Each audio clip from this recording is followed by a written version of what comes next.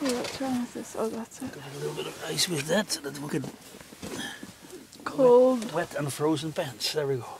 Don't know if they get wet. I guess you would melt the snow after a while. Yeah, you have a big coat, but I have just my pants. Just your pants. Just my pants.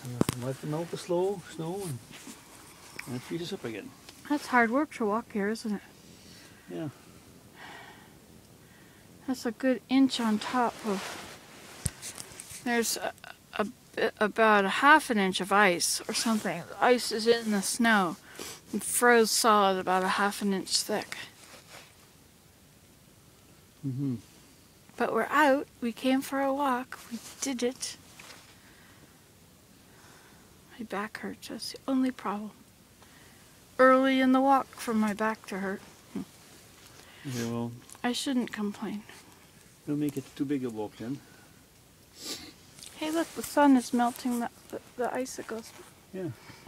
We could light a little fire in here. This is a nice little place, you know, like a nice little shelter. Mm-hmm. In the sun, out of the wind. Well, not much sun. Not the wind. Oh, there's some sun out there.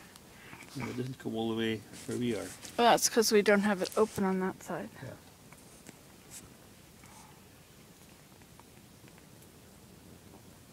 Very quiet up there, still. Mm-hmm.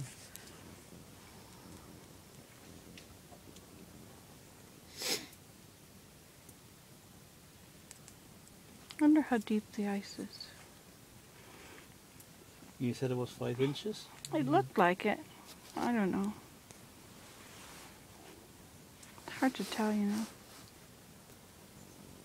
Common wisdom says that 6 inches is thick enough to walk on. And we could walk on it without any problem. So it's probably 6 inches. Maybe more now because we have some more cold weather.